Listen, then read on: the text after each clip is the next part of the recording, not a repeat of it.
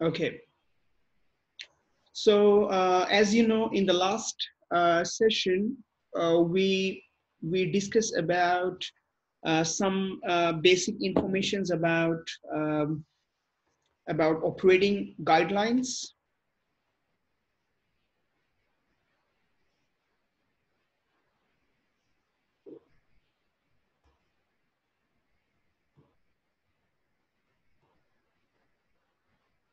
We discussed about operating guidelines.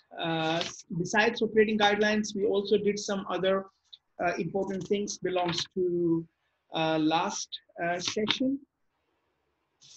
So yeah, first of all, we discuss about what is the meaning of financial accounting, right? Then we discuss about uh, contractual framework.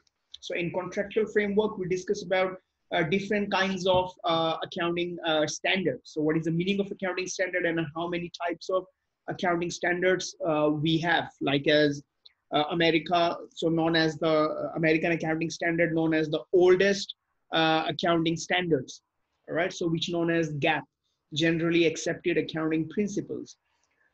Besides that, we discussed some other accounting standard like as international accounting standard, also known as IFRS, International Financial Reporting Standards. Then we also discussed about Vietnam accounting standards, right? So these are the things that we discuss about conceptual framework, right? Besides conceptual framework, we also talked about some other things related to accounting standards. That means why we must have accounting standard, or what are the qualities of accounting standard we must have. So we discussed about objective of financial reports, which is relevant, reliable, comparable, and consistency. Then uh, qualitative characteristics, elements, and operating guideline. So operating guideline, the thing that we did not cover in the last session. So that's why in the last session I said that in the next session, which is today's session, we will discuss about operating guidelines. All right. So let's start with the operating guidelines.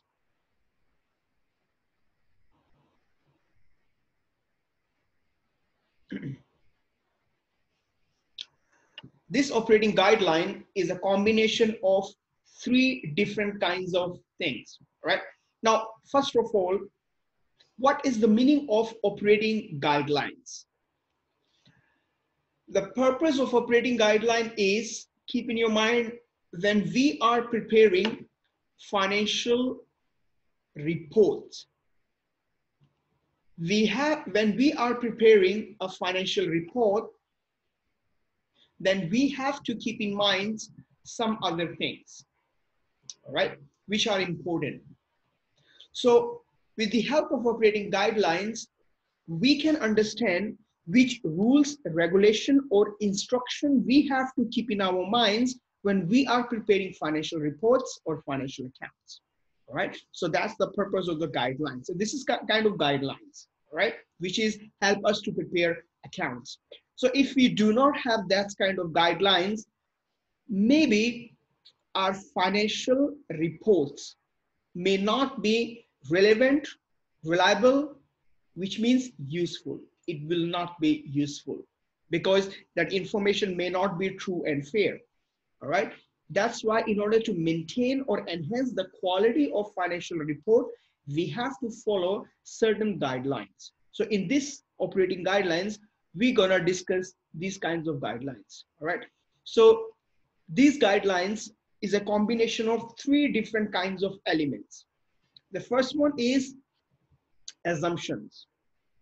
We have to keep those assumptions in our minds when we prepare financial accounts. Second thing is principles. We have to follow some principles, right? And third one is constraint.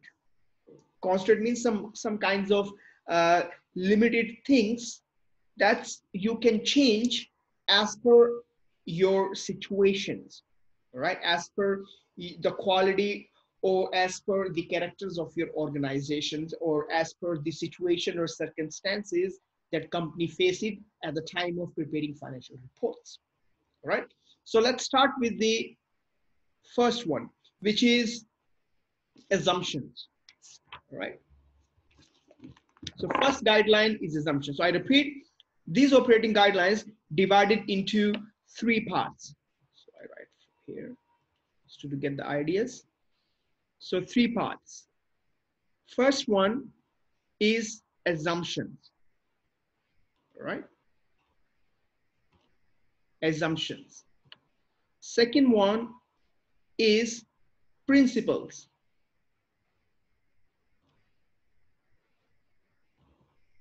Principles. And third one is constraint.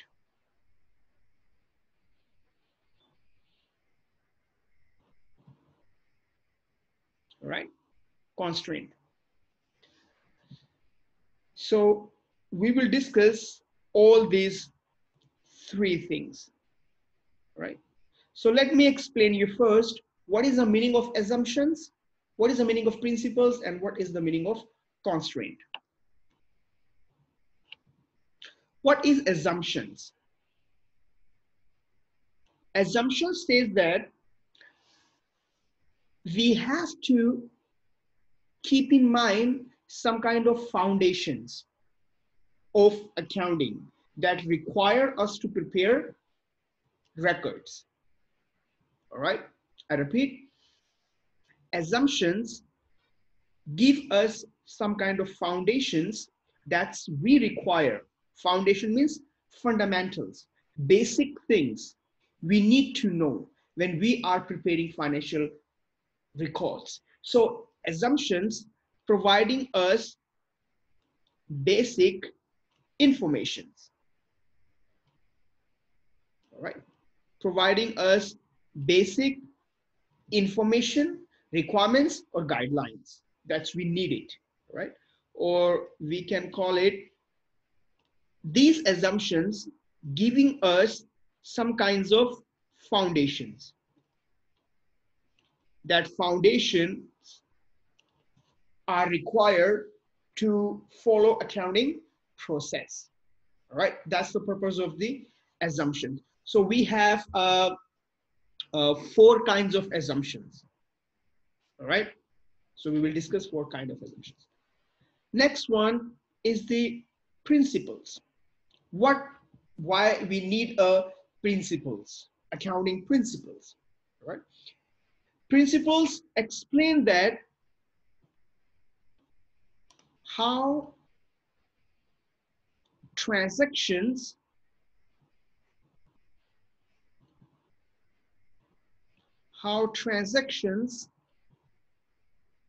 and events should be recorded.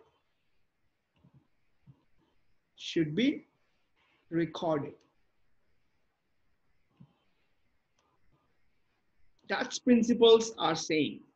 So in other words, we can say that if any transaction occur in our organizations, how we can record these transactions. These kinds of information comes through the accounting principles. All right. And third one is constraint. Constraint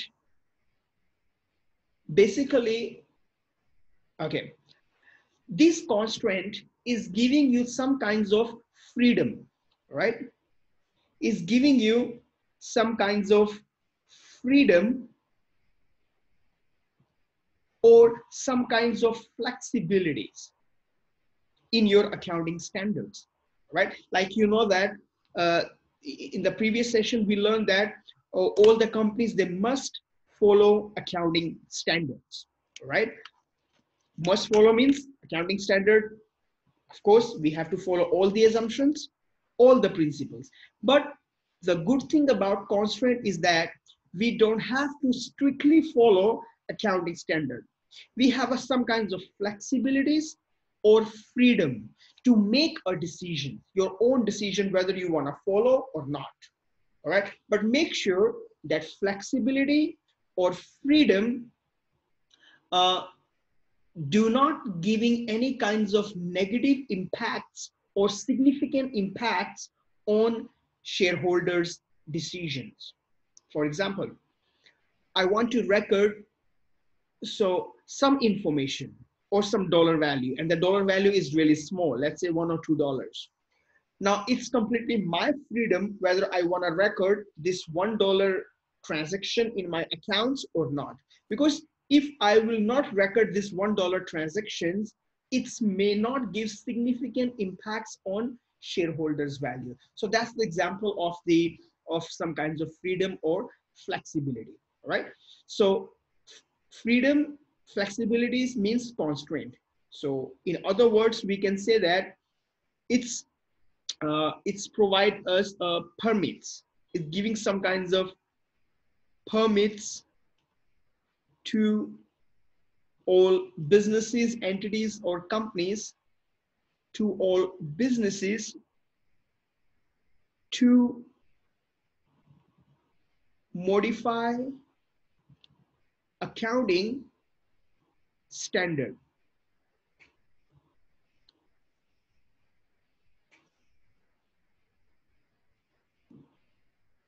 To modify accounting standard.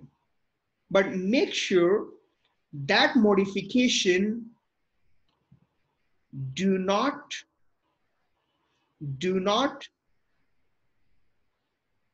minimize the usefulness of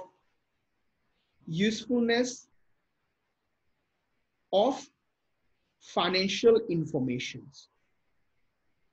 Right?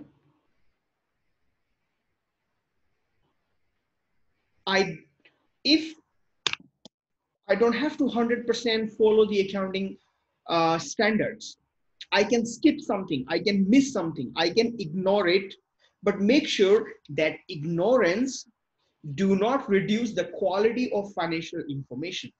It's keep maintaining financial information, right? So this kind of constraint cover two different kinds of things. One is a materiality, and second one is a conservatism. So we will discuss later that materiality and conservatism. This is the ideas behind the meaning or the logic of these operating guidelines. Assumptions, which is based upon foundations, right?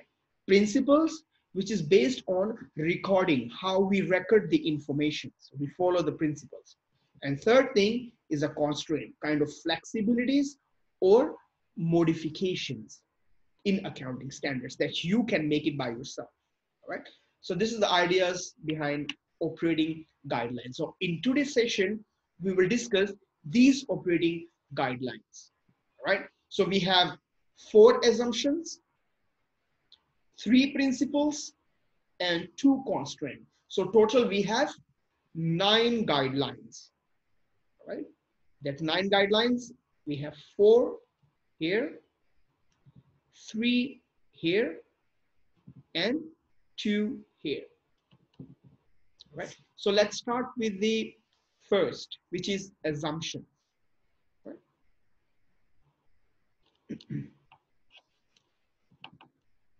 So A, assumptions.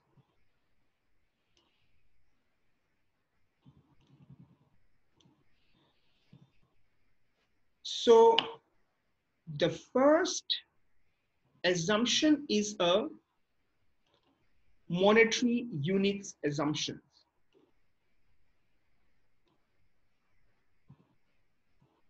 Monetary unit assumption. Sometimes we call it money measurement assumptions. Right? What these assumptions about? These assumptions basically says that any kinds of transactions or any kinds of events which does not have money value, we should not record that transaction in our accounts. All right. So idea is monetary means money, money related, economic value related. So idea is any kinds of events or any kinds of information, events or activity or information which has money value, which means dollar value, right? Which has dollar value must be recorded, right? Must be recorded. Something doesn't have dollar value, right? That should not be recorded, right? So let me give example. So information about people or employees, people who are working in a company, or let's say employees or workers, right? Now, so I'm giving you two kinds of information here, right? And then you have to find out that which information we should record, right?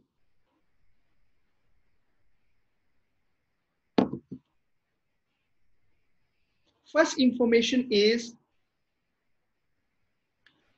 how many workers or employees in a company are foreigners. How many foreigners are working in a company? And in these foreigners, how many males and how many females? All right. Second information is salary of employees. How much salary or money we are paying to these employees, all right? These are the informations, all right? These are the informations we have. So now the question is, which information has a money value, or which information has a monetary units? Which one? How many foreigners, or salary of employees, or both?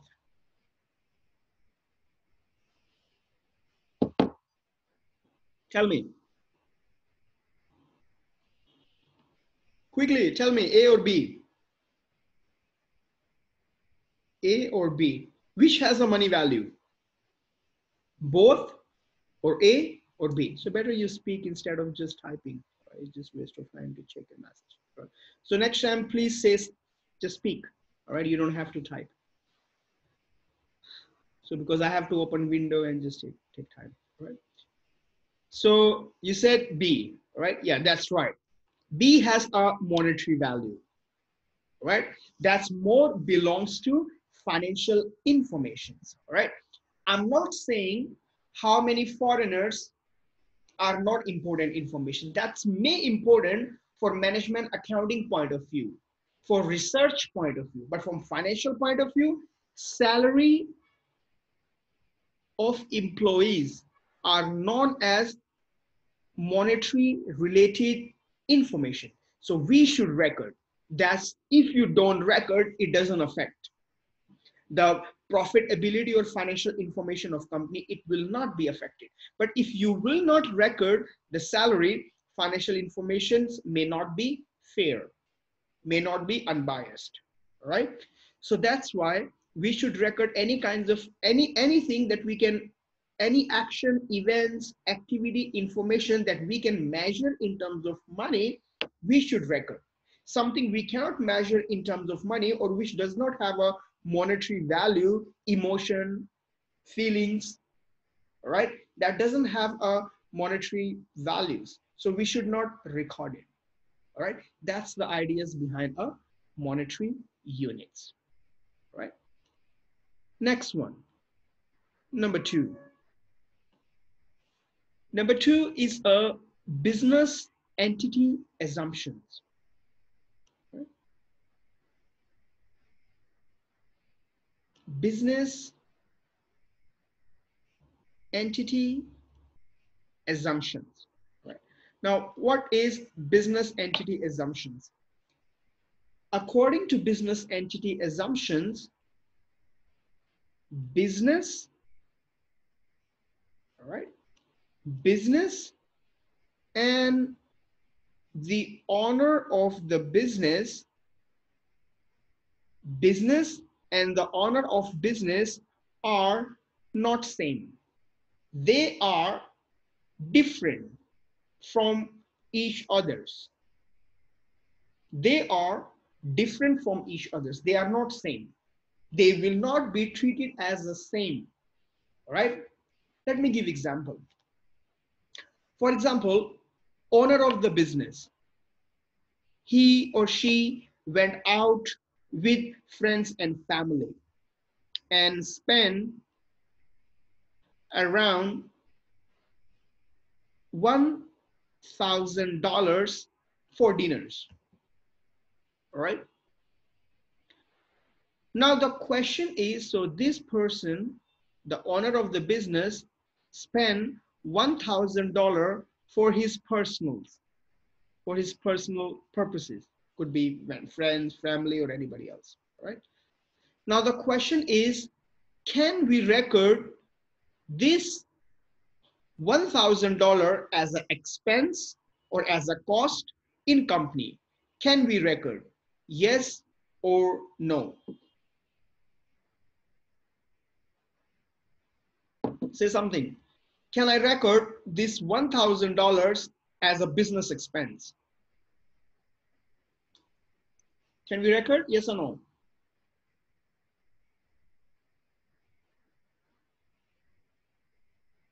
Quickly, say something. Can we record this expense as a business expense? And can I record this one in my company accounts as a cost?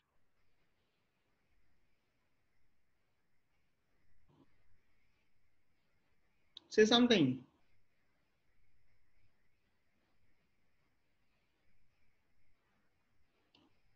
Just speak.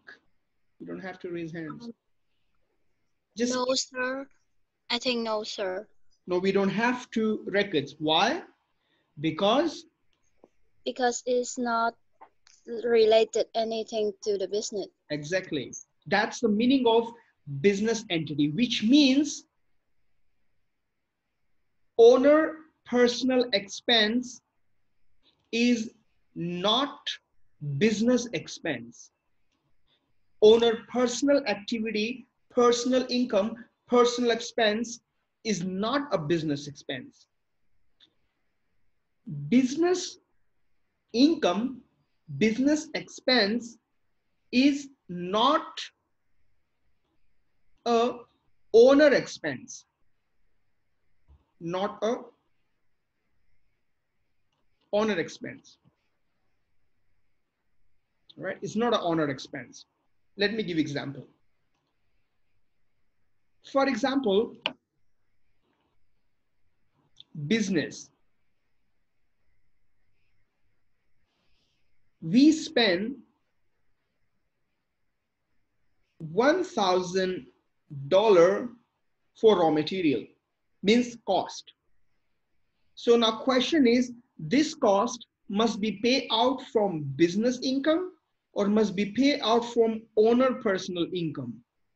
The answer is, it must not. It must not be paid by the owner of business because it's a business expense, right? It should not be treated as an owner personal expense. We have to keep them separate, right? Business assets is not owner personal assets. If business has a land, building, plant, machinery, these are the business assets. So owner of the company cannot use that assets for his or her personal purpose. No, because it belongs to business, right? Owner personal expense, personal liability, personal loan, personal obligations must not be paid by a company. All right, that's the meaning of business entity concepts. Owner and the owner of business, they are not same. They are separate from each others. I don't know, do you remember uh, uh, the meaning of company. I don't know, you remember the meaning of company or not? Maybe you study in some subjects, but if you do not know the meaning of company, I tell you, company is a separate legal business. All right, that's the meaning of company. Company is a separate legal business with group of people. Their objective is to make money. All right. Now, the thing is, what is the meaning of separate? What is the meaning of legal? And what is the meaning of business? You know, business means involved in buying and selling goods and services. All right. Legal. Legal means business must be legal, which means business must have license. If you have a license, your business is legal. If you don't have license, your business is illegal. All right. Now, what is the meaning of separate? Separate means exactly this thing. We also call it separate entity concept or business entity assumptions. So separate means business and the owner of business, they are not same. They are separate from each other. That's the ideas of business or companies. All right. So everybody understand business entity concepts? Say something, business entity.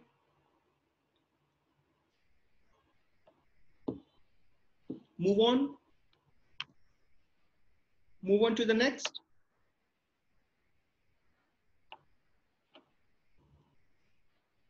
Again, you are typing, don't type, just speak, say yes. How about unseparating? I didn't understand what you mean by unseparating. Okay, let me explain you something. Business, remember, business divided into three parts. I hope you know that. If you don't know, so let me explain. Business divided into three parts. Sole trader, all right, partnership, all right, and company, right? So sole trader means business done by one person. We call it self-employment, right? Partnership, business done by two people, right? At least. Company means separate legal entity. So you can see that sole trader and partnership less likely to be known as separate entity. Maybe they are legal entity, they are legal business, that's fine, but they are not separate because in sole trading business, whatever is your business assets, you can use it as a personal asset. Nobody will stop you. Same thing in the partnership.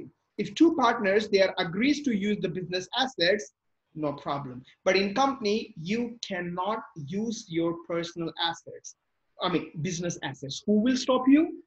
Shareholders, right? They will not allow you to use company assets as a personal assets because shareholders, they put money in a business to make money. They did not put money in a business so the owner of the business can use that money for his or her personal purpose, right? That's the reason that I hope that's the answer of your question is unseparating, which means not separate. So this and this business, they are not separate. Maybe or maybe not, but mostly not. But company must be separate, must follow business entity assumptions. All right, that's the ideas behind uh, business entity, right? So now move on to the third one. So third one is a time period.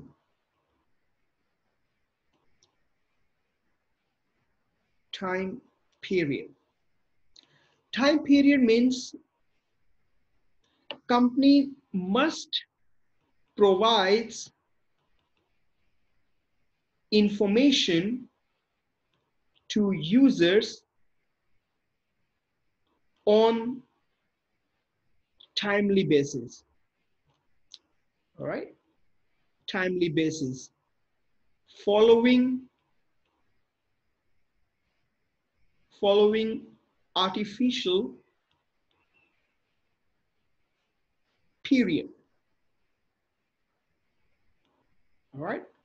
So in simple words, company must provide financial information to users time to time, not just at the end of the year. All right. You know that when we prepare financial reports, we prepare financial reports for 12 months. So which means at the end of the year, after 12 months, which is at the end of the year, company produce financial reports. All right. That's very general ideas of the financial information that users get. But in fact, when company providing informations to financial users, company do not just provide information at the end of the year. Company provide information on timely basis, which means company provide informations to users time to time. That time to time could be monthly report, could be quarterly report, and yearly reports. So most of the time, company provides quarterly. Every 3 months,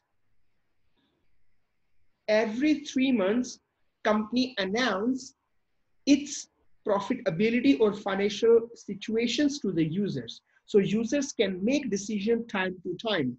But if you are waiting for 12 months and then you are providing 12 months informations to the users, that's may too late for users to make a right decisions. All right, 3 months, whatever situation you give. Next 3 months, 3 months, 3 months. And when you prepare financial report, you combine all 4 quarters into one report. That's called yearly reports. But the idea is this monthly and quarterly period known as artificial period. All right, that's known as artificial period. So we are providing informations to users on timely basis so they can make right decision on right time, because information has a value, information has a life. After that particular life, the value of financial information goes down. All right, don't let users wait too much to get complete financial information. Time to time, 3 months period is not is not too late. All right, like as you, when you are studying, you receive your results after one semester. Semester by semester you get the results of your particular subjects, and then you make a decision. If you pass, move on. If you unfortunately fail, then you have to resit. All right, you're not gonna get the results of all subjects in the final year. No, you receive information time to time. And final year, university combine all results and put in your transcripts. All right, exactly here. Company providing informations to users on timely basis, and then at the end of the year, that timely basis information, company combine it and put in one financial report. This is called yearly financial reports or annual reports or annually financial reports, right? That's the ideas behind timely period assumptions, all right? Now move on to next.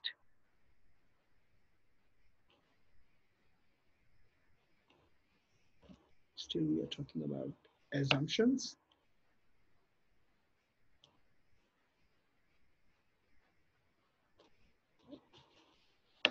So assumptions, number 4, because assumption has a 4 different guidelines, right? So number 4. Number 4 is going concern assumptions. Going concern assumptions, right? Now, what is going concern assumptions?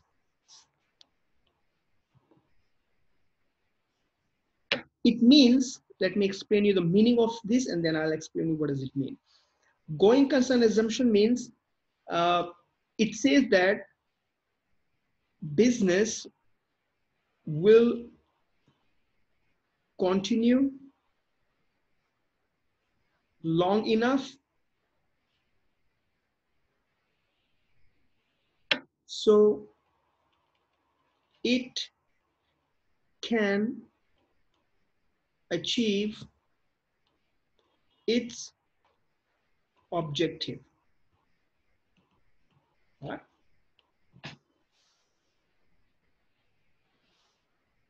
Business will continue or carry out on the assumptions that business will going on. Okay. Now, what does it mean? In simple words, when we start business, what we assume? We assume that our business will be going on in future. We don't assume that after 5, 10, 15, or 20 years later, business will bankrupt. Do we assume that? No.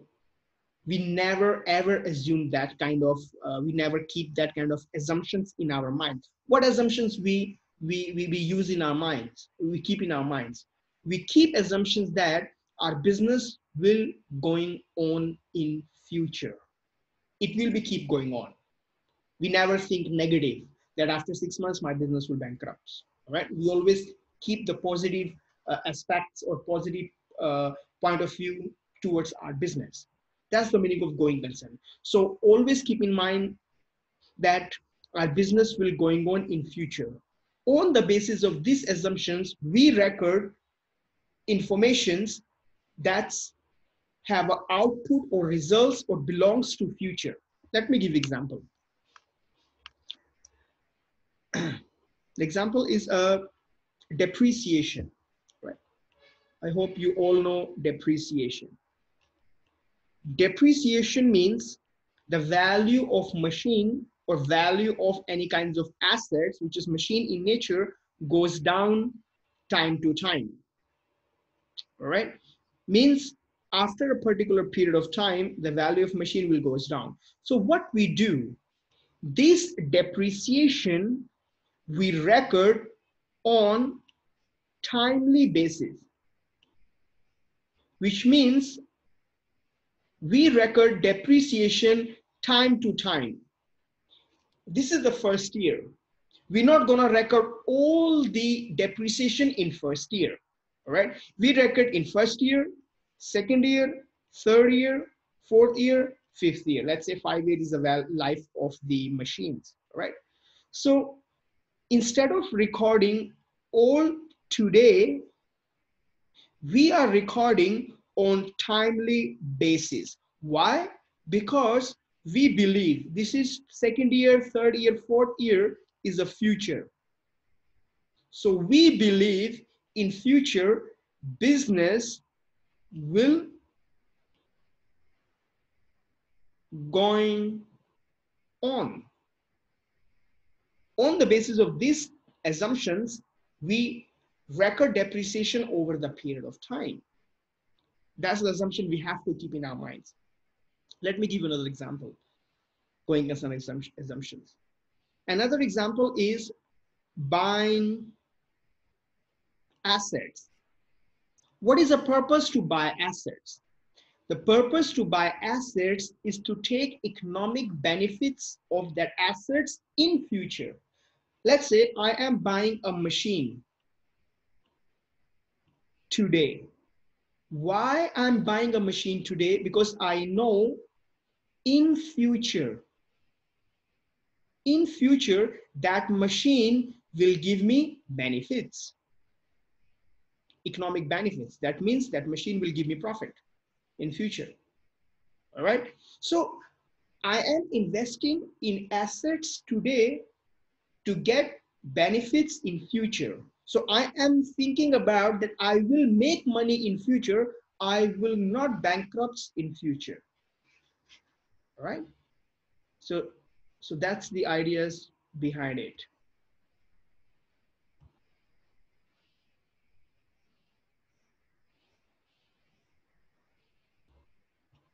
That's the ideas behind going concern assumption. We believe our business will going on in future. On the basis of these assumptions, we contact with the people. We comes in a different contract. It's exactly like as our personal life assumptions. We assume our life will be going on. We're not gonna die tomorrow. Of course, we die one day, but that day is not exactly tomorrow, which is Sunday, right? So by keeping that assumptions in our minds, we involve in multiple things that will give us results in future. Let's say we are studying, means when I graduate in future, I have a job. I'm not thinking that why I need to study now because I'm going to die in future. We are not thinking. We keep the positive thing in our mind. That's why we are investing our time and money in the different things. Business is doing exactly the same thing. All right. So that's all about the assumptions. All right. So assumptions finished. So 4 assumptions we studied. Money measurement. All right. All any kinds of information that do not measure in money, we should not record. Second one is a business entity, economic entity, or separate entity. All right. So which means business and the owner of business are separate. They are not same. All right. Third is a timely period or time period assumptions, which means company must report its financial information on timely basis following artificial period. So in simple words, company must provide information to users time to time. Don't take too long to provide financial information to users. Otherwise, that information will not have any economic value.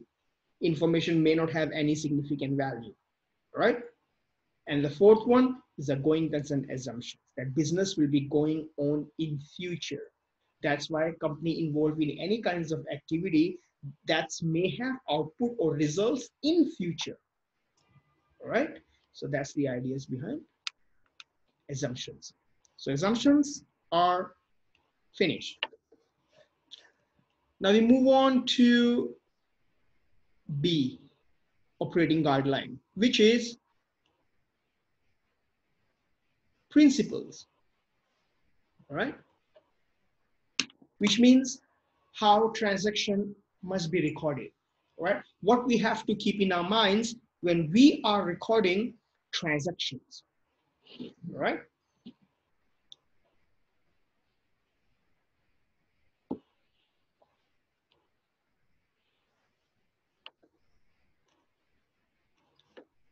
So the first principle is a revenue recognition.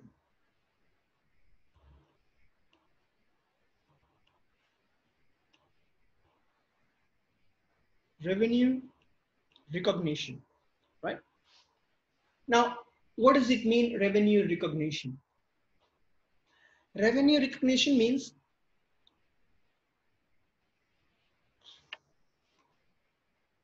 we must record the revenue when it's actually earned.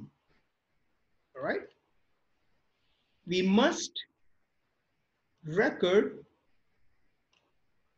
the revenue when it's actually earned, not actually received. All right. We must recognize revenue, or we must record revenue in our accounts when it's earned, not when it's received. There's a difference between earning and receiving. All right, let me give you example. For example, you sold product. You sold product to customer on credit. We call it credit sales. We call it credit sales. Credit sales means you sell product or service now, but receive money later. You sell product now, I'm selling you product now, but you pay me later, you pay me next week. All right, so you became accounts receivable. So account receivables are the customer from whom we need to receive money in future. So let's say I sell you product, sold you product now, sold you product today. The value of product is $1,000, all right? And you said you will pay me money after 2 months. So let's say you said it, you will pay me money in July, all right, after 2 months. Now the question is, so I will receive cash in July. Now the question is, I should record this sales today because I earn, or I should record the time when I receive money. The answer is today. Earning is important than receiving, right?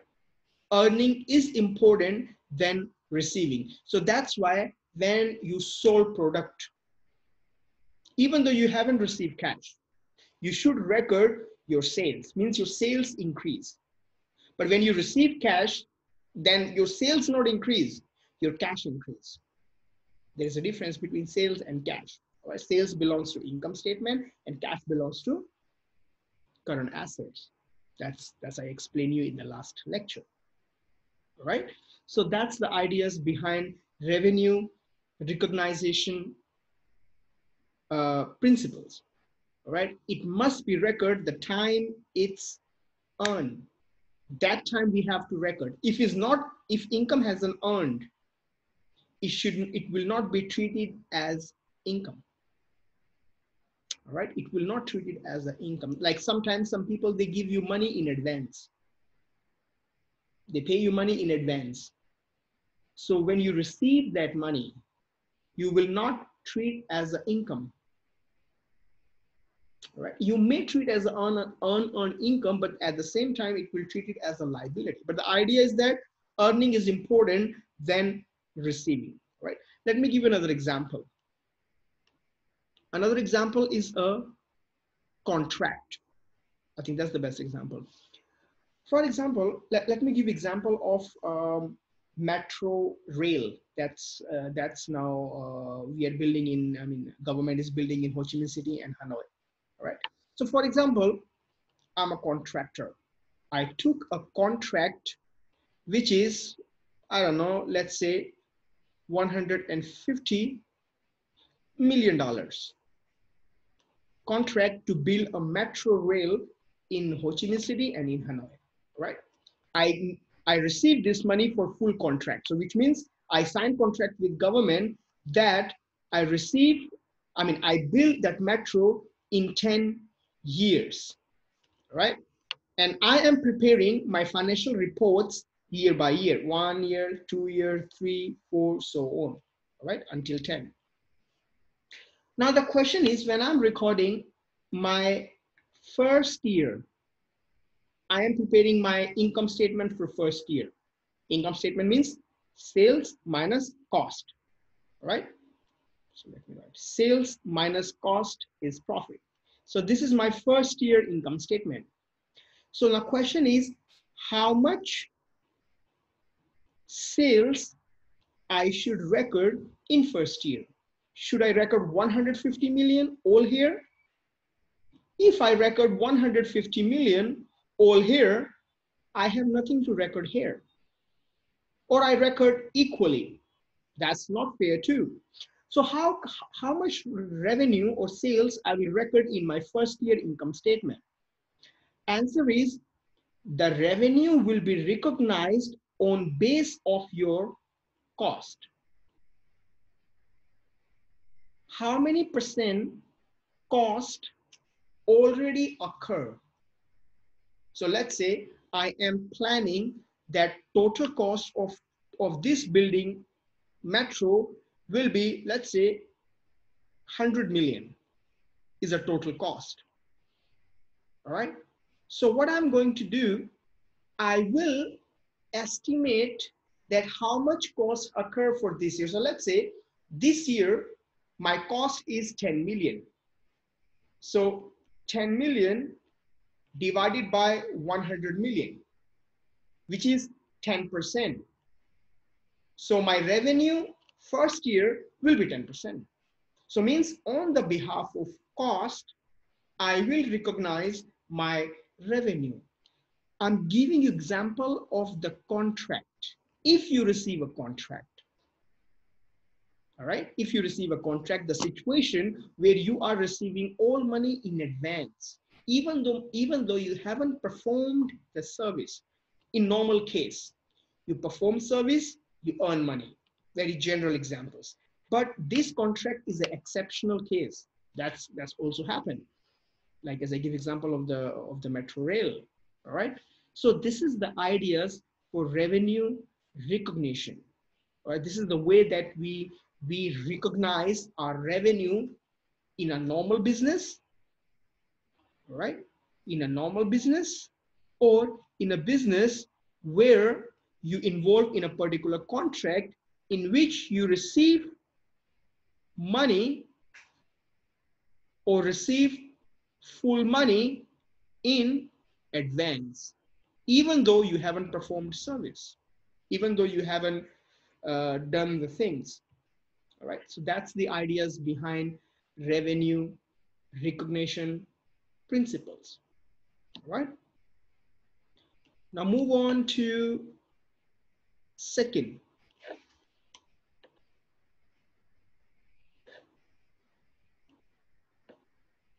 Second principle is a matching principle.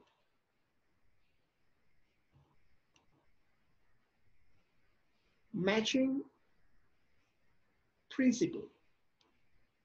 Now, what does it mean, matching principles? Matching principle means sales must be matched with cost. Remember, match. Match doesn't mean not equal. It doesn't mean it's equal. It doesn't mean that sales must be equals to cost. No, it doesn't mean that, because if sales equals to cost, you have no profit, no loss. All right. Now, what does it mean, matching concept? So let me give example to understand this matching concept. Sale must match with the cost. For example, you produced 150 units. All right. And the cost of one unit is a $1. Right? You produce 150 products and cost of one product is $1. Right? And let's say you sold 100 units, and when you sold it, you sold at $2. Right? Now the question is, how much profit or how much loss? So calculate profit or loss, correct? So I'm going to calculate two different profits, all right? And I mean, two different answers. So you have to tell me which answer is correct, your point of view, right? So let me give you example, I mean, situation A. So situation A is sales 100 multiplied by 2, which is 200, all right? Sales minus cost. So cost is 150 divided by multiplied by 1, which is 150, right? So so profit is $50, right? Okay, so let's say it's dollars. Now I'll give you B, option B. Option B is sales 100 at 2, which is 200, right? And cost also 100 at 1, which is 100, right? So $100 is profit, all right? Now the question is, which one is correct?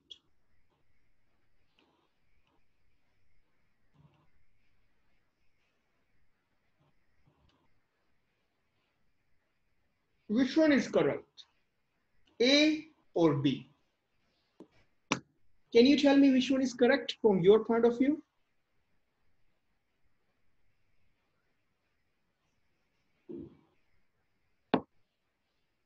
In your opinion, which one is right? A or B?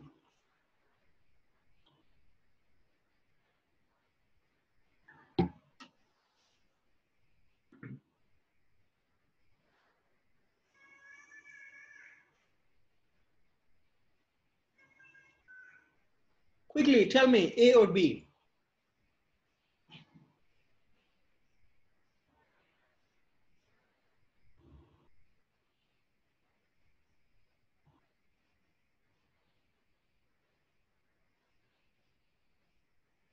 Say something. Which option better? Which option or which profit is right? $50 profit is correct or $100 profit is correct?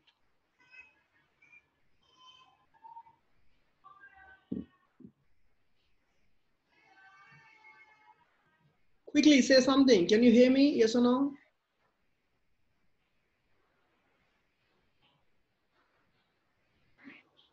Students, can you hear me? Yes or no?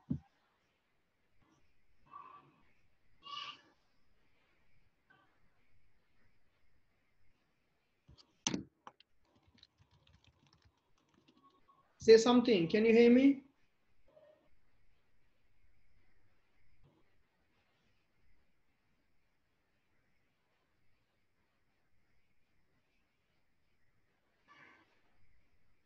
Hello? So please say something. Can you hear me? Yes or no? Say yes. Okay. Yes, sir. Yeah, so give me your answer, A or B.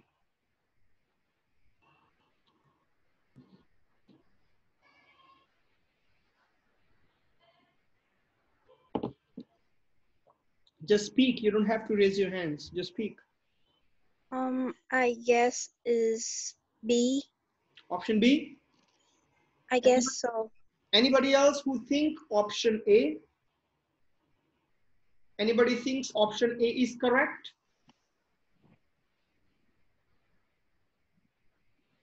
Right answer is, of course, B.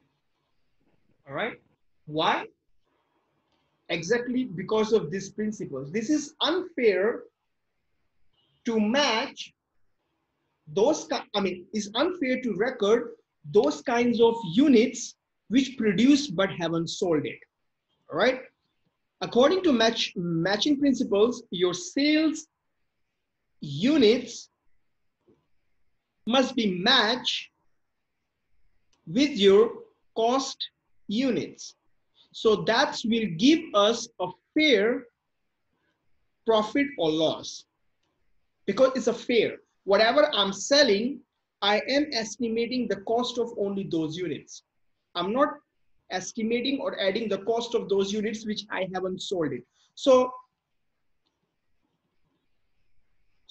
produce 150, sold 100. So 100, 100. Now the question is, where is 50? Where is 50 units? 50 units will be your unsold.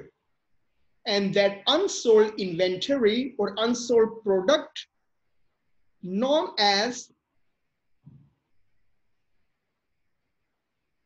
closing inventory. The value of closing inventory is 50 multiplied by 1, which is $50. So this is your closing inventory. Closing inventory means current assets. Remember, in the last lecture, I explained you about the types of assets: account receivable, types of current assets, all right? Account receivable, closing inventory, cash, and maybe prepaid expense, all right? So that's the ideas behind this, applying the matching principles to get the reliable. So this is wrong. Option A is not correct. Option B is correct. All right. Why we do that? By following the matching principle, since equalizing the sales units to the cost is a fair way to estimating the right profit or loss. All right. If any other units left, that will be treated as a closing inventory, all right, that we will use in future. All right. That's the ideas behind a matching principles, right? Now, before we move on to the number 3 principles, I need to explain you about cost, right? Cost means, the meaning of cost is a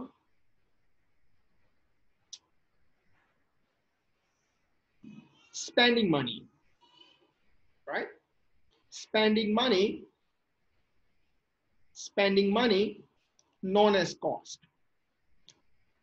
Remember, you spend money for assets, to buy machine, to buy equipments, to buy furniture, and so on. And you spend money from other kinds of expenses: purchase raw material, pay salary, depreciation, marketing, advertising, overheads, all right? So these are cost. Spend money on assets, spend money on cost. But what's the difference? Both are spending money, but why we call them assets and why we call them cost? So remember, if any spending money will give you future benefits, any spend money which give you future benefits, that's known as assets. Remember, any kinds of spend money that do not give you future benefits, no future benefits, that's known as cost. Whatever money you are spending that will not give you benefits in future, it's just giving you benefits at present or in past, but not in future. Like as assets, machine, I spend money machine. Why I'm spending money on machine? I mean, why I need machine? In future, I use machine to produce product and sell products. It will give you my future benefits. All right. I'm paying salary to my workers. I'm paying salary for now, not for the next year. You already work, I pay you salary, finish. I'm not paying you salary now, so you will work next year. Whatever you have worked for last month, I pay you salary. So salary, cost, machine, assets, all right? Another way to understand assets and cost, remember, cost nature is something expired, right? Something expired. Expired spending known as cost. Unexpired. Unexpired spending known as assets. Unexpired means whatever money you spend, it has a long life. It will used. Whatever you have spent, it has already passed, already expired, or the time you are making a payments. You make a payments, expired, it's cost. All right. Marketing and advertising. Marketing done, advertising done, you pay money. All right. So that's the ideas behind cost. So keep in your mind. So don't be confused between assets and cost. All right. Both are spending money. All right. But the purpose is different. All right. Cost, spending money, belongs to income statement. Assets, spending money, belongs to balance sheet. All right. So we will study this thing in future. So just keep in your mind the difference between assets and the cost. Now move on to number 3, principle. Number 3 principle is a full disclosure. Full disclosure. Now what does it mean, full disclosure? Disclose means inform. All right. Disclose, inform, to tell someone, that's called disclose. Now what does it mean, full disclose?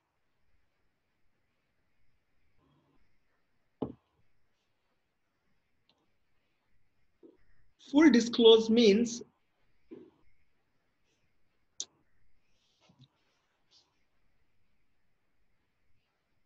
we should disclose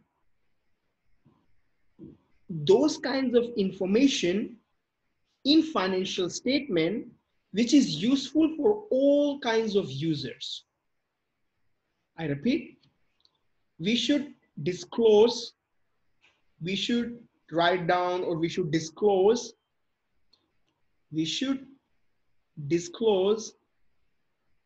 those types of financial information which is useful for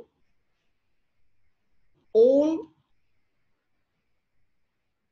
kinds of users,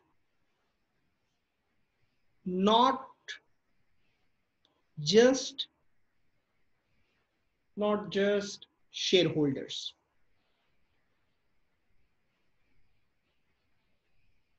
Not just shareholders. Now, what does it mean? All kinds of users. You know that if you talk about users, let's say external users, because we are talking about financial accounting. So let's talk about external users. In external users, we have a different kinds of users that we studied in the last lecture. We have shareholders, right? We have banks, we have customers, we have suppliers, and we have government. All right. So you can see that among all external users, which users known as most powerful users, or the users which are providing a huge capital finance to the company, right? Idea is shareholders. Shareholders known as one of the most, I would say, powerful users among all, who's looking for really financial informations for financial, I mean, for that particular company. But it doesn't mean that we only focus on this. So let's say supplier, right? So can we ignore the information which is useful for supplier but not useful for shareholders? Can we ignore those information? Answer is no. We have to disclose in those information in financial statement that's useful for all kinds of users who has connected with the company, who gonna make financial decisions using company financial information. We have to think about all. That's another way to understand financial information must be fair. Fair means it should be for all of users, not just only focus on the shareholder because they are giving us finance and we worry more about shareholder future investment in the company. All right. We have to think about all kinds of users, small users, big users. All right. That's the ideas behind. That's the different, that's the ideas behind full disclosure, right? Right.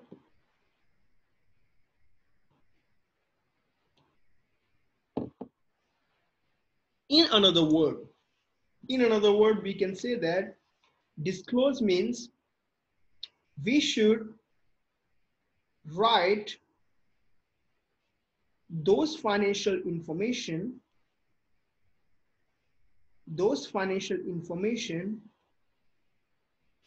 which make difference,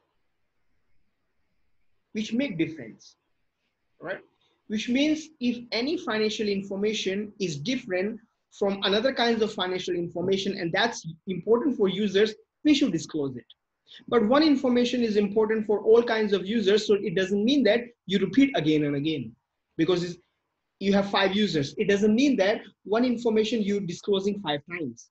Of course not, because all the users, they're going to read one financial statement. So if information which is different in nature than the others information and important for the all kinds of users, then we should disclose it. That's another way to understand. But the main idea is do not skip or miss any information which is useful for any kinds of user, right? So that's the ideas behind principles, all right? Full disclosure principles. So principle is finished. So any question regarding principle? Anybody has any question? Say something.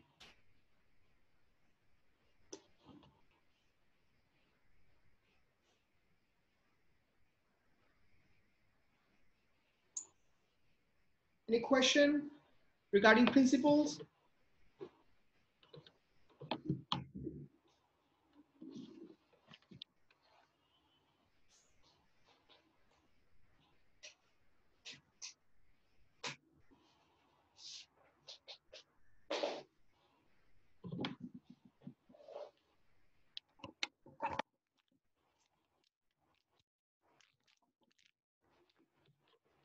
Say something, any question? Yes or no, move on.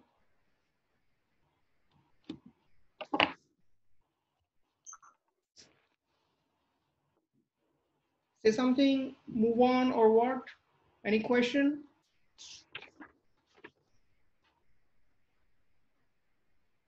Can you hear me?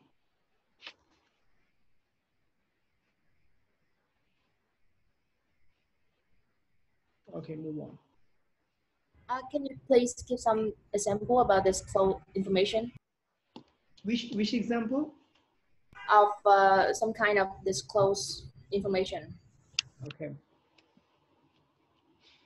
For example of disclosing information is accounting policy. Accounting policy.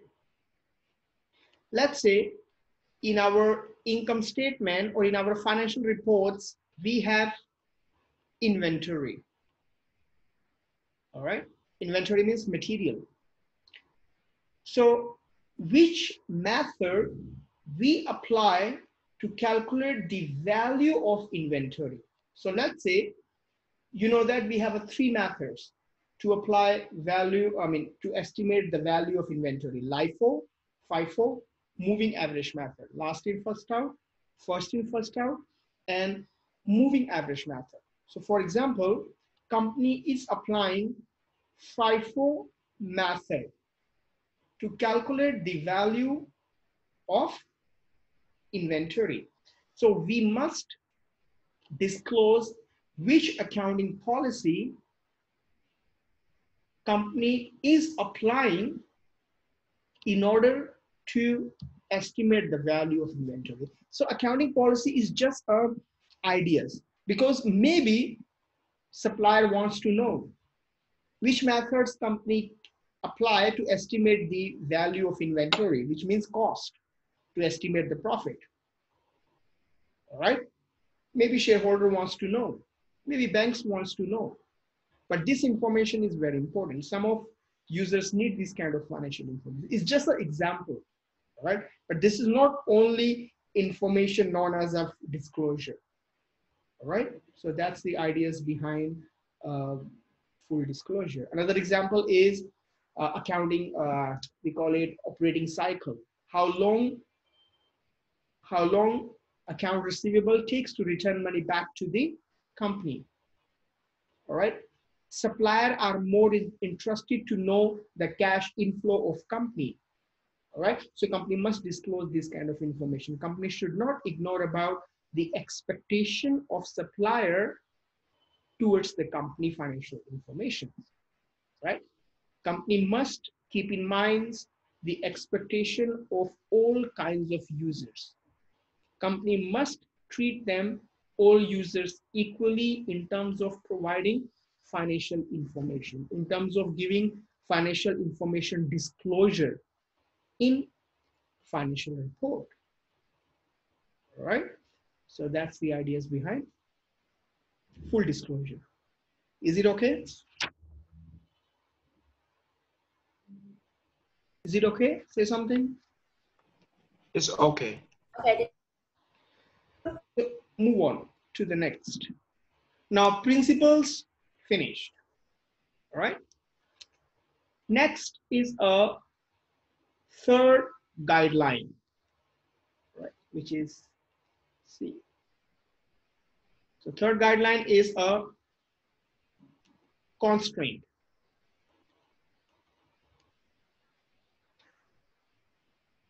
As you know, the meaning of constraint is standard is giving us some kinds of flexibilities, all right, in order to implement the accounting standards. That's the meaning of constraint. Now, constraint divided into two things, two types of constraint or two types of guideline in relation of constraint we have. First one is materiality, right? And the second one is conservatism, materiality and conservatism. So let's start with the materiality.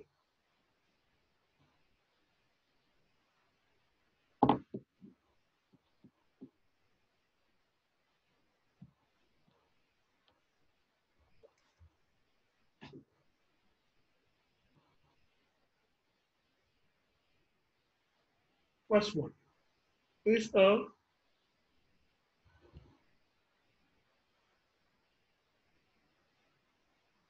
materiality. Now, what is the meaning of materiality? Materiality constraint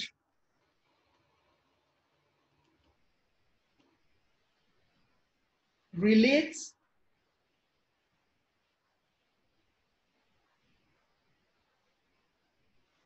to an item which give impacts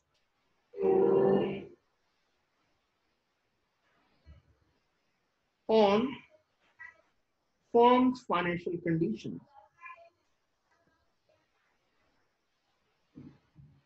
Firm's financial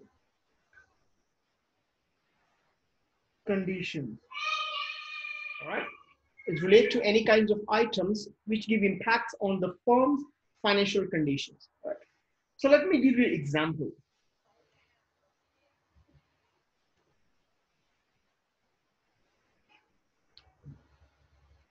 For example, company have a sales, and you know that sales minus cost, profit, blah, blah, blah. Right? So for example, company has a sales which is 79,532.21. That's the sale of company. All right. Now the question is, instead of writing this 21 cents, this is $0.21.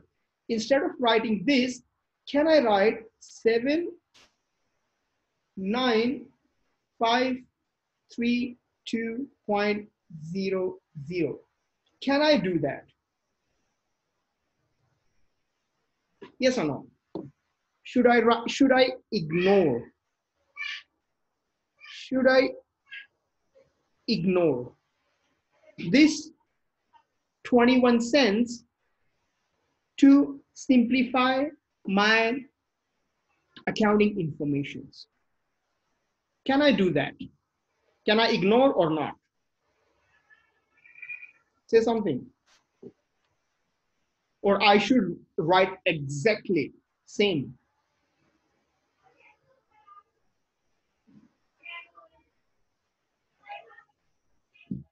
Tell me. Can I ignore it, or I should write exactly same? Means I should not ignore this $0.21.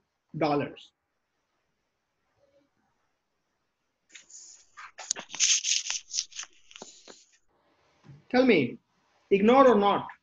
What do you think? I guess we shouldn't ignore it. We should not ignore. Yes. Okay. Anybody else who think we should ignore it?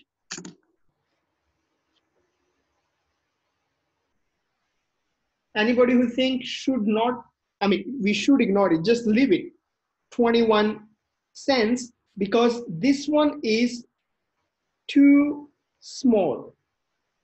Just leave it. To make it simple, write like this. Anybody who thinks we should ignore because it's too small? Maybe. Maybe. What does it mean too small if you think maybe? What does it mean too small? Hmm.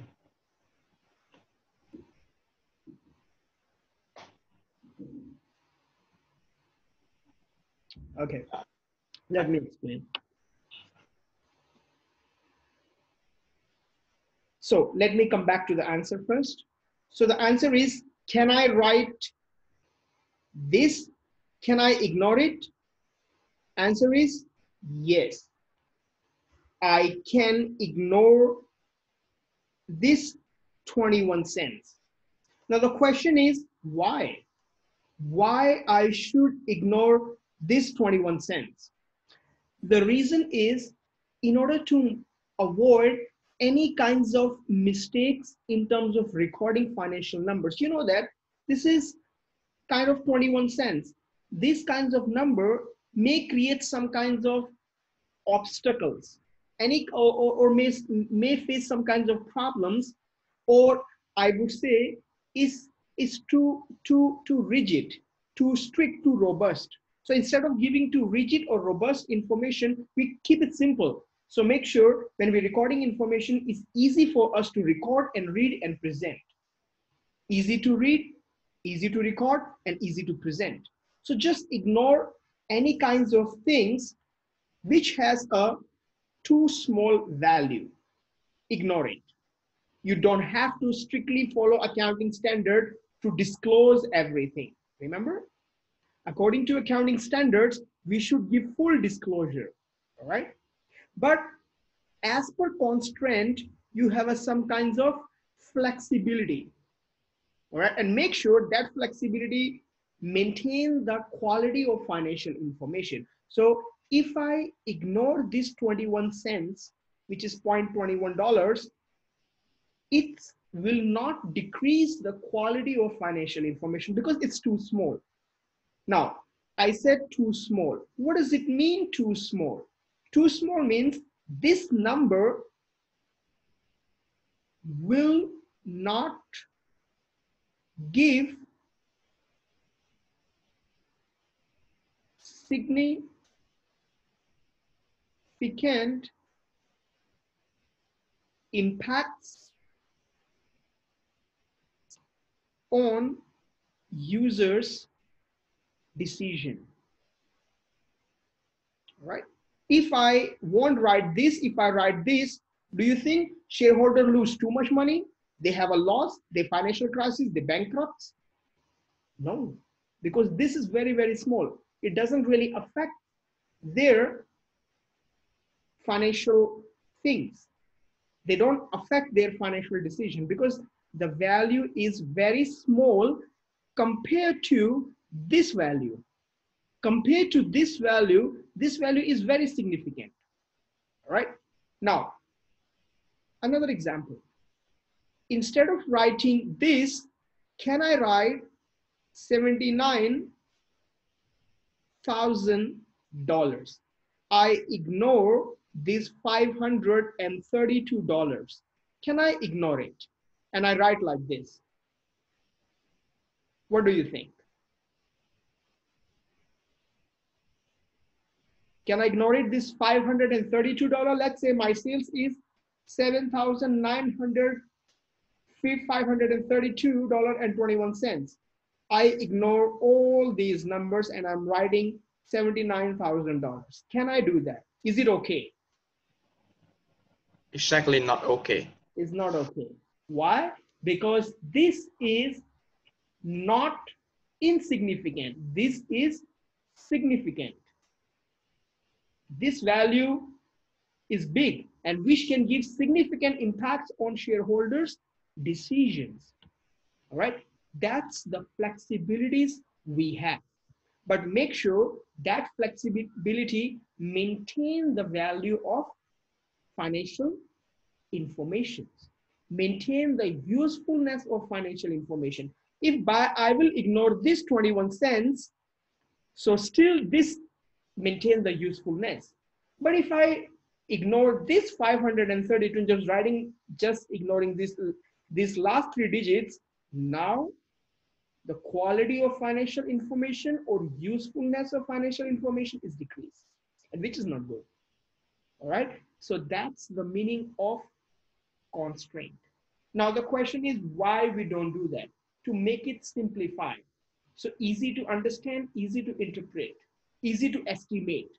But if you are writing 0.21, it's creating more problems. Like it's exactly same rule apply in mathematics. Like as in mathematics, 75,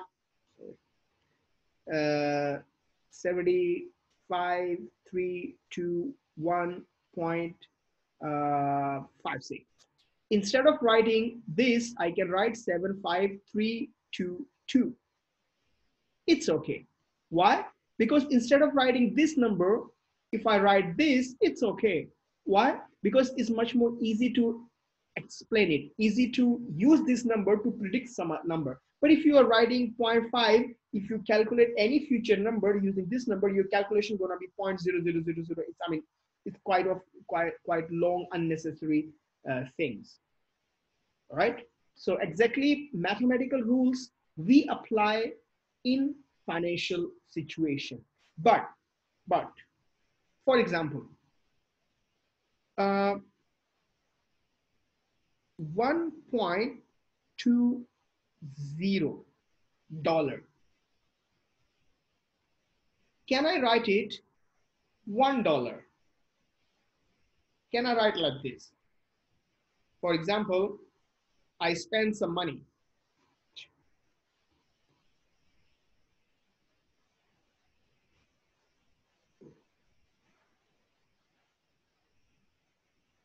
For example, I spend some money, let's say on telephone bills. Company make a call and company spend 120 cents for telephone bills. So instead of writing $1.20, I write only $1. So which means I ignore 20 cents. Can I do that?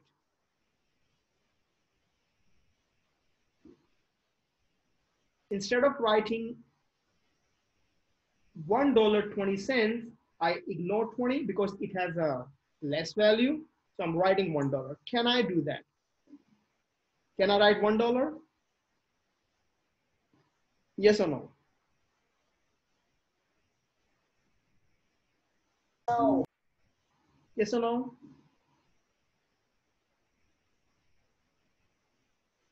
No. Yes, that's right. We can't write $1. It's wrong. Why? Because this 20 cents is playing 20% role in this $1. Compared to this $1, it is a 20%. All right, 20 cents is a 20% of $1, and 20% of that particular value is not a small money. But if you calculate the percentage of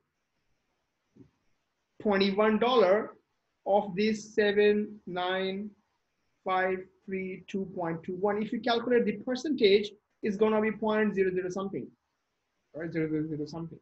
So this is very small, but this is 20% is not a small number.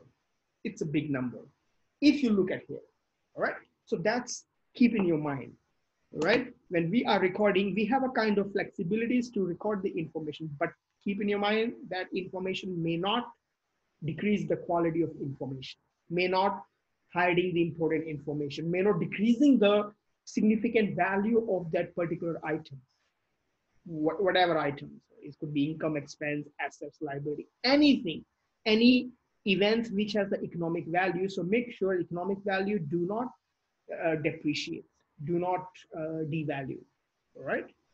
So that's the ideas behind materiality. Did you get the ideas? Materiality, understand? Yes or no? Yes, teacher. Now move on to the last constraint, which is second constraint, which is conservatism.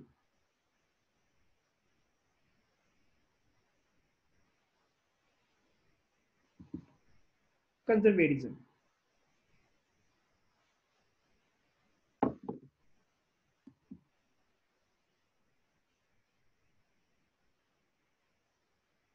Okay. Conservatism concept says that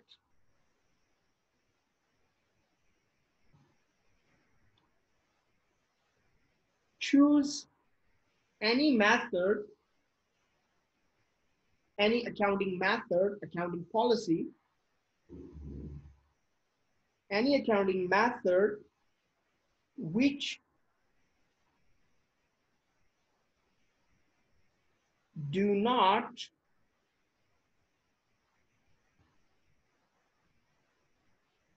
overstate the value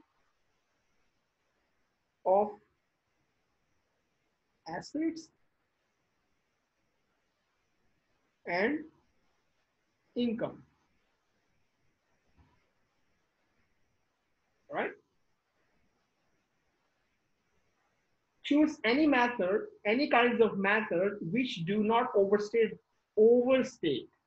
Now, what does it mean overstate? Overstate means more than its actual value. When we are recording more than its actual value, that's the meaning of overstate. If you're recording any kinds of assets which value is it's actually less, but we are recording more, which is bad. Because if you're doing that, you are providing fake information to the users. All right? So they think, oh, this company assets value is so high, very good, we should invest. But actually, assets value is not high. Company overstating the assets value. Same thing with the income. Let's say actual income is $5. In order to show that my income statement look beautiful, instead of writing $5 as my income, I'm writing $7. So $2 overstating. And people think, wow, this company has a high income and they invest a lot of money. But actually, that $7 is not the real number. It's overstated number. It's a wrong number, in other words. All right? So you are giving any kinds of wrong number which give wrong impacts on the users. That's the meaning of overstated value. Right? So apply right method. Do not apply any kinds of method that unnecessarily increasing the value of assets and the income. Another way to understand this one, this is the one way to understand conservatism. Another way to understand conservatism is a future expense is present expense, but future income is not present income.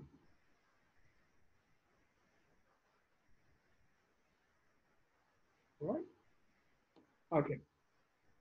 Future expense is treated as a present expense. All right. Future expense can be treated as a present expense. So something I'm gonna pay in future, I can pay now. I repeat, anything I wanna pay in future, I can pay now. But anything I wanna sell in future, I cannot record as a revenue now. All right, I repeat again. Any kinds of expense that I need to pay in future, I can pay now and I can record it. All right. Any kinds of revenue, which means selling product, I'm gonna sell in future, but I can't record now. All right. So, for example, let's say spending money. I spend money on assets. So I record. These assets even belongs to, sorry, I spend money on assets and I will record, all right, as spending money or as unexpired cost, right, that I explained before. But I will use same assets in future to make money, to generate revenue. But I'm not recording generating revenue right now because revenue hasn't recognized. So that's kind of, I would say that it's kind of relations between conservatism and revenue recognition. All right. But the best way to understand is this, in my point of view. This is the best way to find out the meaning of conservatism. Future expense is present expense, can be treated as a present expense. We pay and we record as a prepaid expense. All right. It belongs to future, but we are paying now. Right. But future incomes cannot be present income. That's I'm going to earn in future, receive in future, but I cannot record it now. All right. So that's the ideas behind conservatism. So let's say in simple way to understand this conservatism, we can take as our life examples. So always recognize bad news first. Always recognize bad news first. And once you recognize good news, do not treat as a good until it's confirmed. All right? Bad news. If you do not even confirm bad news, even though you do not confirm bad news, but if you already assume that it's expense for my business. But if there is a good news and you should not confirm as a good news until it's become true. When solid evidence comes to you, then we should good. So that's the way to understand, which means we have to bring some kinds of uh, uh, reactions toward the negative things first and then the positive things. All right, we need to react towards the negative thing first and then the positive things. Why?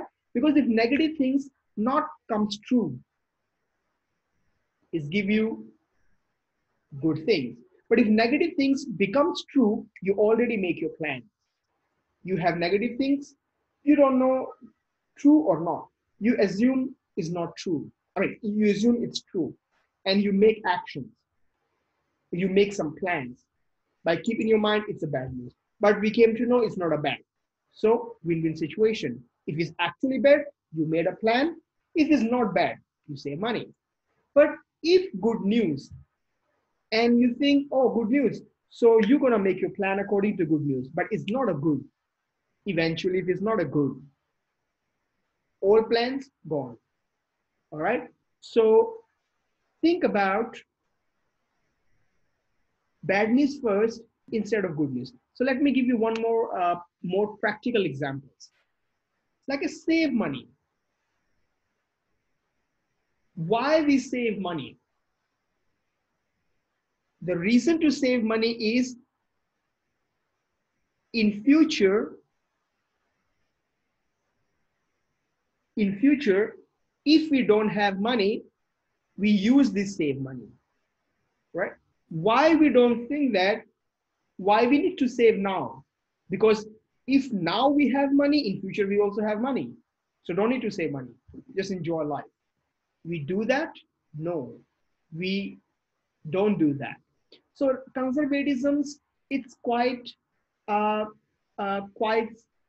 future instabilities. Keep in your mind that future is unstable. So focus more on negative, focus more on the things that affect you negatively. Make your plan for those things that can give you impacts negatively. Worry about those things. Don't worry about things that's going to give you positive impacts. Make plan for negative actions, negative circumstances. Don't make plan for positive circumstances. Focus more on negative, because negative things can give you financial harms in business. But positive things not going to give you financial harms. They give you benefits. All right, that's the conservatism's constraint. All right, I hope you got the ideas for conservatism constraint. So constraints finish. Operating guidelines now finished. Constraint finished. Right. So introductions to financial accounting, this is your learning outcome 1. So learning outcome 1 is finished. So in this subject, you're going to have 4 different learning outcomes. So let me check for your next session. Okay. So in the next session, learning outcome 2, we will study about double entry system. Double entry system, right? In order to understand this double entry system, your learning outcome 1 is very important. So make sure you understand this session very well and the previous session very well, especially previous session, because in the previous session we discussed about assets, liability, equity, income, expense, what inside assets, what inside liability. That's very important, right? Don't ask me in the next session that, teacher, what is the meaning of assets and liability, and what is current asset, what is non-current asset, right? Don't repeat this question. If you want to know the answer of this question, you have to go back to the previous video, right, for your learning outcome 1, right? So learning outcome 1 is finished. Now ask me question, whatever questions you have.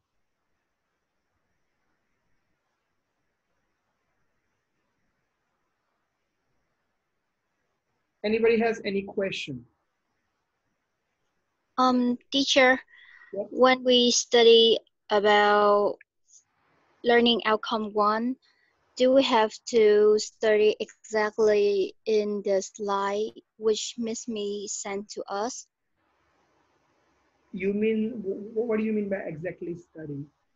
I mean the slide which Miss Me Yeah. sent to us. This is the same slides, this information you had in the same slide.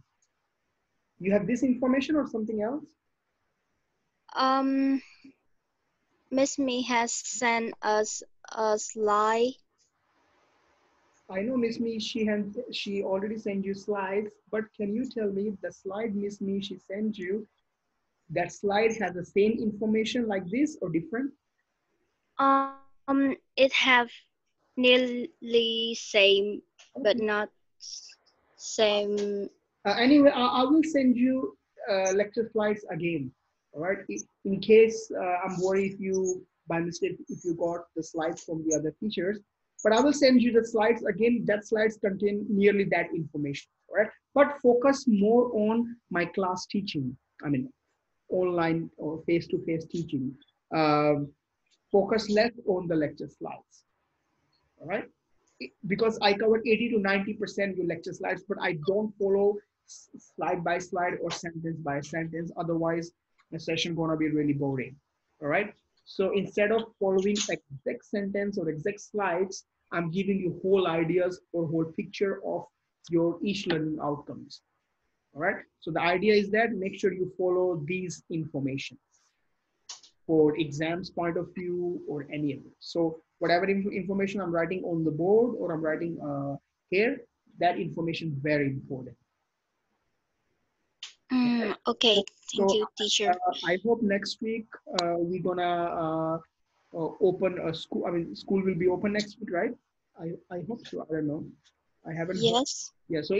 So next week when I'll see you in the class, I'm gonna teach in the same way. All right, drawing a diagram or writing on the boards. I may not follow slide by slide.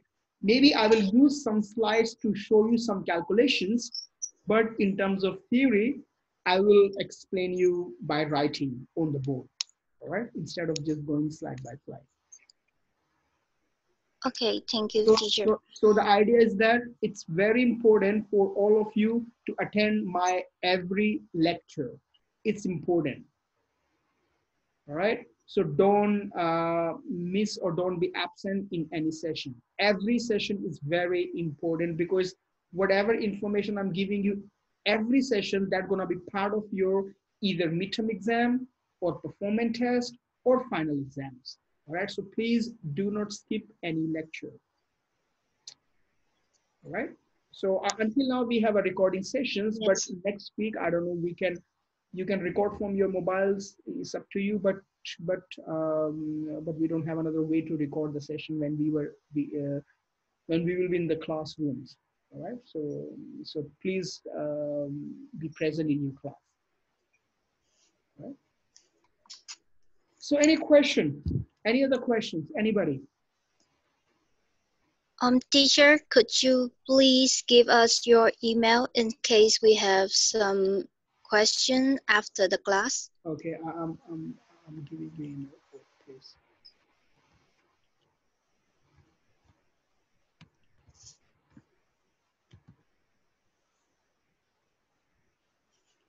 That's my email.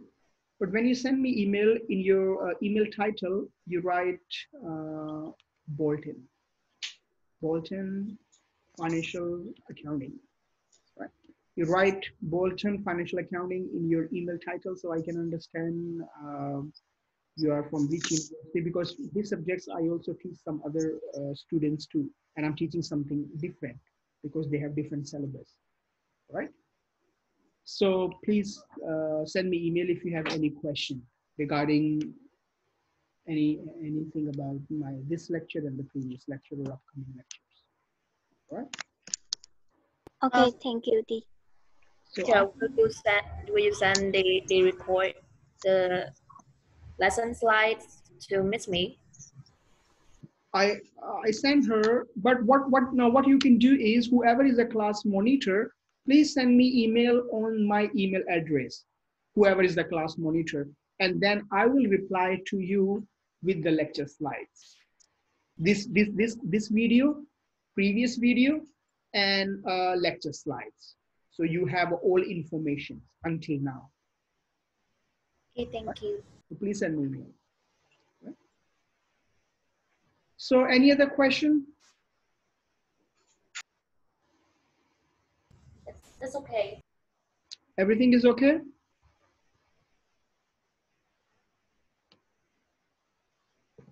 If no questions, so can we stop now?